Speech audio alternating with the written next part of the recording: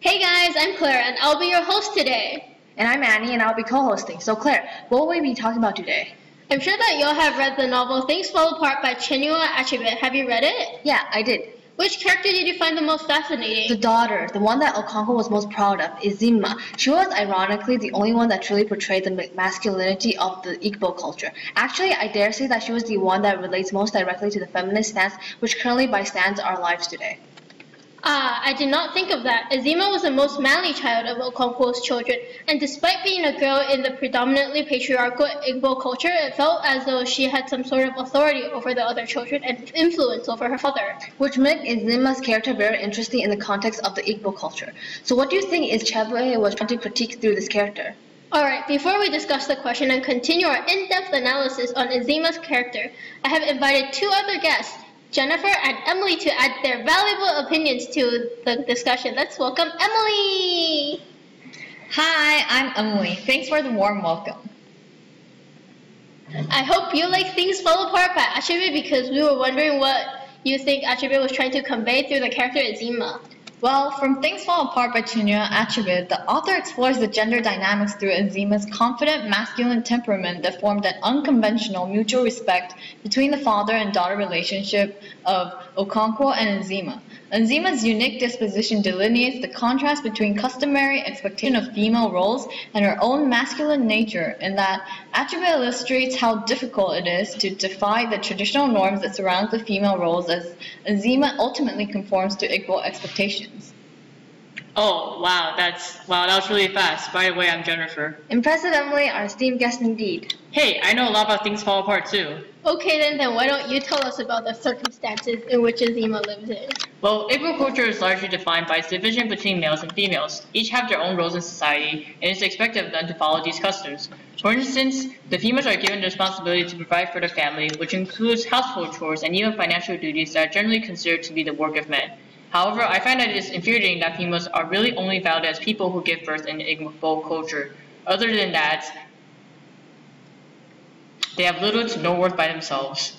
So this makes Ezinma an even more dynamic character. In the Igbo culture, the worst of men are called agbala, which means women. This term is used on men not only to show the lack of value that females hold, but also to show how men are inherently of a higher value. To climb the Igbo hierarchy, men need to farm man crops, which is yam, the king of crops, successfully and earn titles. Men are providers of the family, the head of the family, and leaders of society. They're allowed to have multiple wives and are able to beat and violently display their power and authority. In fact, all the activities that are celebrated socially, such as wrestling, emphasizes the importance of physical strength and masculinity and courage. This defines masculinity, and it becomes clear that Igbo people prioritize masculinity. Being such a man in this culture means that you are confident and powerful, in which Ezima's confidence in herself makes her almost masculine, an anomaly in Igbo culture. One of the reasons I believe Ezinma is a character that symbolizes the gesture of a crossing of gender dynamics is due to her lack of restrictions. The females in Igbo culture are, to some degree, controlled by the men. Since the people believed that men were superior to the women and thus in control of them, the men were allowed to physically injure the women if they misbehaved or such. One example seen in books is when Okonkwo beats his second wife, Igwifi. Although he was later punished for his actions, he was only reprimanded due to the fact that he beat her during the Peace Week, a time of tranquility in the Igbo culture. In other words, he was punished for beating his wife at the time. So women are overruled by the men, yet Ezinma suffers less restraints than those of her same gender. Ezima's ability to grow into a child of great and precocious brashness can be said to be due to her father's frequent absence with his duties in the village and how her mother coddles her. In fact, Ezima's manliness can be seen when Okonkwo shouted at her to sit like a woman. Okonkwo shouted at her. Ezima brought her two legs together and stretched them in front of her. She should have been a boy, Okonkwo said to himself.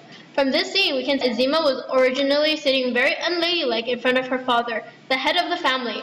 And from the context of a society where people abided rigidly to traditional custom and rules, Ezima's blatant physical disobedience of not sitting properly and respectfully in front of her father can very well serve her a punishment. However, instead of beating Ezinma, Okonkwo only berated her for this insolence, which is a clear indication of his fondness of her.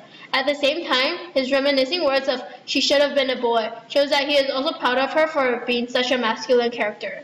And the fact that Ezinma is female and culturally should be submissive and passive depicts an ironic situation between the eldest son Noye and Ezinma, the eldest daughter, which is that Noye should be the more masculine person, yet is not, while Ezinma is.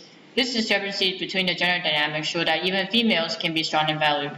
Furthermore, we know Ezinma is masculine because Achebe differentiates Ezinma by showing how much Okonkwo likes her, a real feat. Because of Okonkwo's fixation on masculinity and strength, the fact that Okonkwo is so fond of Ezinma serves to depict how she fits into Okonkwo's ideal, which is being masculine in equal terms. Even Noye, his firstborn son of his first wife, is not as well liked as Ezinma. In addition, Achebe also comments on the rigidity of Igbo norms. Even everyday actions such as sitting are gender-coded. Women and men have their specific way of sitting, and if one does not follow, it is overstepping the boundaries between masculinity and femininity. Ezinma walks between the border between this with the body of a female for all intents and purposes. However, her personality and mannerisms are akin to that of a man's. She gets these traits from being coddled and protected by her mother. Adding on to Jennifer's previous observation, Ezinma is seen to share almost an equal status with her mother. The typical relationship of a mother and a daughter, where the daughter respects the mother as an elder and thus more authoritative figure than a child, does not apply to this pair. Instead, she calls her mother by her name, as any equal would. As we can see from the quote, Ezinma did not call her Nai like all other children. She called her by her name, Ikwifi, as her father and other grown-up people did. The relationship between them was not only mother and child, there was something in it like the companionship of equal, which was strengthened by such little conspiracy as eating eggs in the bedroom. But it was impossible to refuse Ezinma anything. After her father's rebuke, she developed an even keener appetite for eggs, and she enjoyed above all the secrecy in which she ate them. This unique mother-daughter relationship is one of the defining reasons for Ezinma being able to defy the conventional woman's role. Her mother excessively dotes on her, fostering her confidence in herself, and places Ezinma on a pedestal that is of equal height to others. This also gives Ezinma more freedom than other children. Yes, we can see this through her mother Ikwifi's act of sharing eggs with Ezinma. Eggs are traditionally seen as products of delicacy and importance, food that are reserved for special situations because they are so delicious. Hence, in Igbo culture, children are rarely allowed to eat eggs as supposedly they would entice children to steal. However, because Ikwifi lost all her previous children, Ikwifi gives Ezinma anything she wants. So Ezinma probably took the act of eating eggs as something that was granted. Thus, even when Okonkwo tried to stop her, Ezinma became more rebellious and enjoyed the secrecy. This really shows how independent Ezinma is. She actively goes against the societal norms, and ironically, it seems as if the expectation of the society has actually caused Ezinma to become more masculine. Okonkwo's rebuke further brought Ezinma's rebellious nature out and also made her do the exact opposite of how women were expected to act. Yet, despite how much Ezinma tried to break the set gender roles, the pressures of society ultimately forced Ezinma to conform to the female roles of the Igbo culture. That reminds me of this quote. Ezinma grew up in her father's exile and became one of the most beautiful girls, Manbata. She was called Crystal of Beauty, as her mother had been called in her youth. The young ailing girl who had caused her mother so much heartache had been transformed almost overnight into a healthy, buoyant maiden. She had, it was true, her moments of depression when she would snap at everybody like an angry dog. These moods descended on her suddenly and for no apparent reason. But they were rare and short-lived. As long as they lasted, she could bear no other person but her father. It ends Ezima's personal rebellion against the Igbo norms, with Ezinma all grown up and at a suitable age for marriage. Following her previous masculine characteristic, she rebels against social norms and refuses all her suitors. And despite the fact that Okonkwo was terribly fond of her, he understands that societal tradition must precede any love he holds for her. I think this also hints at how strong cultural tradition is amongst the livelihood of the people. But you must remember that the Igbo tradition dictates that when a woman is of suitable age, she should be married, or else it will make the family seem pathetic and not as well respected. It is because of this that Okonkwo lets go of his hold on Ezinma and tells her to marry, saying, "There are many good and prosperous people here, but I shall be happy if you marry and you won't fear when we return home."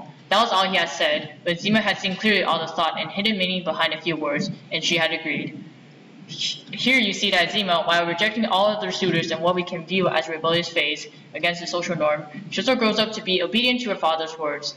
To marry someone you won't feel a better standing as a way to help her father improve his reputation and status. The fact that Ezinma decided to listen to her father and be willing to marry off in a political marriage to someone else contrasts with her bold nature as a young child. In other words, Ezinma, all grown now, has chosen to succumb to the expectation of the Igbo custom towards women where she is to be married off, as if that's all her value is. Ezinma is awfully complacent with her father, isn't she? In some part of her, she must also be giving up her identity in order to become a full-fledged member of society. Yes, I think the fact that in the end, Ezinma still ends up following the way that expected of a woman in their society shows how very difficult it is to surpass traditional values. Despite her masculine nature, which gained Okonkwo's fondness, Ezima's would not have been able to gain approval from the members of her village due to her gender. She was bound to be perceived by others based on her gender role, the woman who is the caretaker of her family. Okonkwo must have also realized this and made the best out of the situation by asking for her compliance in the political marriage in order to benefit his own status. Ezima's future was determined with her gender, and she must oblige to the equal custom of behaving as a proper woman, no matter her own personality traits. That's rather upsetting considering how she gave up her own identity in order to conform to the role of a woman, which also exemplifies the inevitability of her conformity. The delay of Ezima's conformity to Igbo traditions was stalled due to her parents' fondness towards her. Okonkwo favored her masculinity as well, yet eventually acknowledged the role Ezinma must abide due to her gender. Ezinma cannot defy the traditions of her culture and must live up to the standards expected from her as she is female. That's very well said, Claire, and I think that will be all the time we have today. Thank you so much for the discussion today, Emily and Jennifer. Bye.